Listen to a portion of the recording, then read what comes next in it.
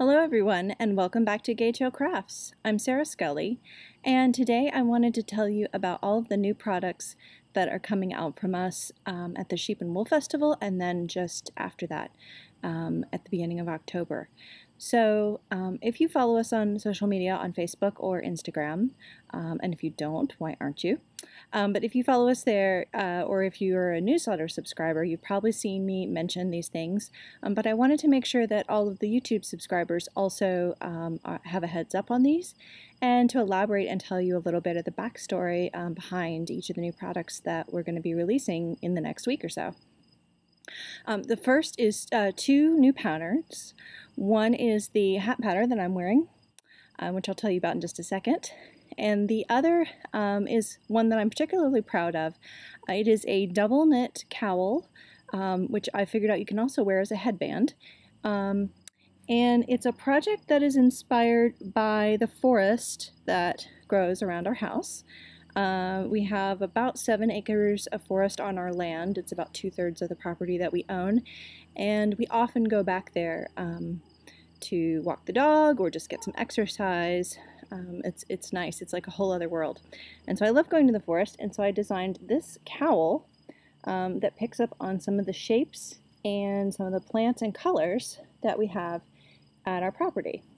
This is called the Forest Floor Cowl, and as you'll see, it's also reversible. And I think it's a little easier to see the design on this side. So here we have ferns, and this little guy right here is a trillium, which grows in the spring. It's a little 3-leafed and 3-flowered plant, and they're beautiful and somewhat rare, so it's always fun to find those growing. The reason I chose double knitting for this, one is I like a challenge, but also with this open color work here, that would be difficult to do either in intarsia because it's so sparse. There's not really a block of one color. It would also be difficult to do in typical 2-stranded knitting like Fair Isle because you have such big gaps between some of these elements. So I thought double knitting would kind of solve that problem, and it does. It makes a lovely warm cuddly fabric. Like I said, it's 2-sided, so it comes in 3 colors. That was the fern. This one is called jewelweed, and this is just a swatch, but you can see it's a lovely orange color, and that picks up on the jewelweed that I also use for natural dyeing. Sometimes I've talked about that in a previous video. And then the third colorway is this more neutral kind of taupe I'm calling mushroom. The contrasting is not cream, or not pure cream. It actually does have quite a bit of kind of a gray-brown in there, but it's a nice neutral. It would go with, you know, different outfits. And this whole pattern is going to come as a kit that you'll be able to purchase in just a few days. So the way the kit works, I have an example here, is you're going to get this cute little gift box, and we'll open that up, and you can see that there's 2 balls of yarn inside. You'll have the pattern, of course, and I'm also going to figure out a way to give you a Ravelry download if you buy the physical kit at the Sheep and Wool Festival. And the kit will also come with a lotion bar. Now this doesn't look like much, and it doesn't actually have a product in it. But what this is a roll-on hard lotion, and it's one of the other products that I've been working on. So for a long time, I've been using another brand of a hard lotion bar, one that has beeswax in it, and is sort of like a lip balm. But the thing I didn't like about that product was, one, it came in a tin, and you have to take the whole product out of the tin in order to use it. And sometimes I don't want to get lotion on 2 hands, I just want to put it on one particular place. And the other thing is that I was looking into making some locally sourced skincare products, and I wanted to source those from just within Vermont if I could. Now I didn't think that it was really possible when I kind of started out on this venture about 8 months ago. I started doing some research, but I came across some ingredients that we do have readily available, and those are animal fats. namely lard and tallow from 100% grass-fed and grass-finished beef and pork that grow in the area.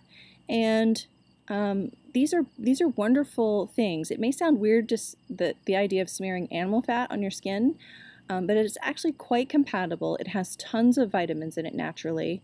It doesn't have any kind of weird smell or weird sticky residue. It actually absorbs into your skin and is very skin compatible because it has the same kinds of oils and fats that we naturally secrete on our skin.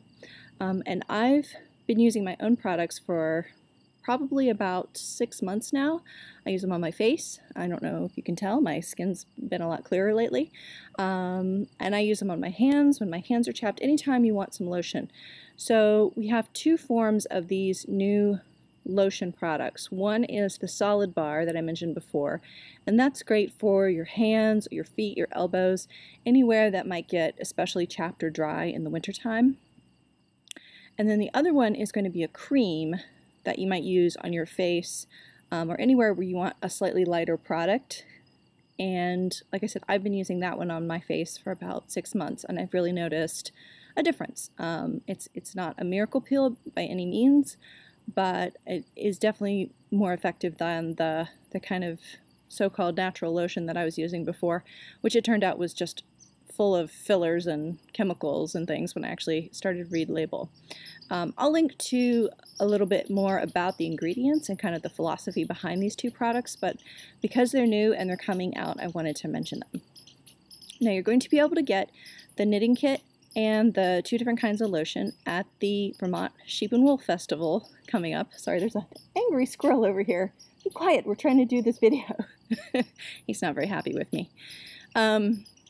Anyway, we're gonna premiere these products at the Vermont Sheep and Wool Festival, which is coming up the 29th and 30th of September. So just in a few days, this upcoming weekend, if you're watching this video the day it comes out. And you'll be able to sample and buy the products there. If you're not local, or if you're not able to make it to the festival, I am going to put the products up online available for sale as well. So we're going to have a little storefront that's going to be opening in a few days. You'll be able to pre-order the knitting kits for the Forest Floor Cowl, and you'll also be able to purchase the two types of lotions, and those come in several different scents. I'm actually using essential oils, as well as an unscented version for people like me that don't like strong smells in their products. So that's all very exciting. It's been a long journey. Like I said, if you've been following us for a while, you've seen a lot of previews and allusions to these things, but they're finally coming out, so yay. The other thing that is coming out, like I said, is this hat pattern that I'm wearing now, and this was actually the first pattern I ever took the time to really write out step by step, sort of for myself, and then I did release it a couple of years ago. Now I've learned a lot since I first wrote this pattern, and I've learned some of what not to do. The first pattern was fine, it was perfectly serviceable, but I'm a much better knitter, much more experienced now, and I think that makes me a better designer as well. So I'm very excited to premiere this hat. It's going to come in 3 different sizes. I'm wearing the medium size, which would be an adult small. It comes in a smaller size, and this would be great for someone like my mom who has a small head, or even a youth size could use this one. And then a large for a large adult head, and this is the sample in that size. So you can see it's a bit bigger than the one I'm wearing. And I'm really excited about this pattern. It's very simple. It's a knit and purl stitches. The decreases are worked invisibly into the crown, so you don't really see any kind of shaping around the crown. It just sort of magically decreases. And it's a good unisex pattern. I think it looks good on, you know, whether you're sort of more butch or more feminine in your style of dress. I think it goes with a lot of different kinds of styles. It can be worn just to the slopes or around the campfire. I think depending on the yarn that you chose, you could maybe dress it up, maybe a tweed or a speckle. The two sample yarns that I chose are 2 locally produced yarns. So this one is from Jill Draper of Jill Draper Makes Stuff.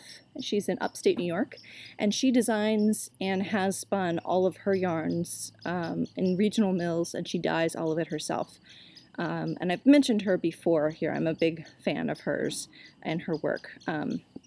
So that's Jill Draper yarn. This is a Cormo, and it's super spongy and soft.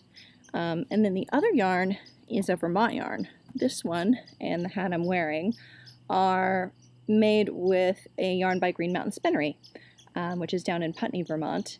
And they've spun yarns for our farm in the past, but they also have their own, several of their own lines of yarns, and including this one. And it comes in a really cool kind of a heathery color. The wool is dyed before the yarn is spun, so you get these different flecks, and I don't know if it shows up on camera, but in this example, you know, you've got some rust, you've got some green, you've got a little bit of a brown color, and the one that I'm wearing, you've got some pale, almost natural cream color, and then, you know, a little bit of gold, a little bit of yellow, so it adds a nice depth to the finished piece, and again, it's smushy and soft and wonderful to work with. So all the details for this will be in the Bethel Hat pattern, and I'm going to release this pattern for free to newsletter subscribers.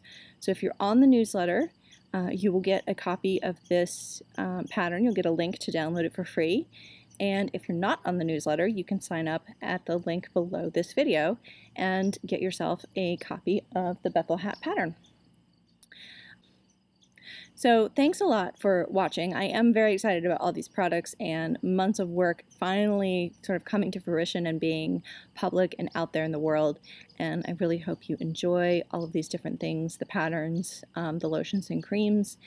And I hope you'll try them, tell a friend, let us know what you think of them, and stay tuned. I hope to release more patterns in the future, and I'll keep developing products to, you know, for knitters and for people who make things and to suit your needs. Thanks again, and once again, please join us at the Sheep and Wool Festival if you can. I'll put the details in the show notes. I also wanted to mention that in the last one-on-one video, I did talk about giving you a recipe and an update on my experiment with using Queen Anne's lace to dye some yarn, and that video will be coming out next week because I do want to share that information for you and give you an update. But I just wanted to share these other things first because they are more timely, and I haven't forgotten about the natural dyeing. That'll be coming up. We'll also have a wrap-up about a week after the Vermont Sheep and Wool Festival of that event, and my mom has agreed to join us for that one, so that'll be exciting to have her on as a guest and talk about all things sheep and wool. I hope you have a fabulous time knitting or doing whatever kind of craft or making that you're into these days, and I will see you in a week. Cheers.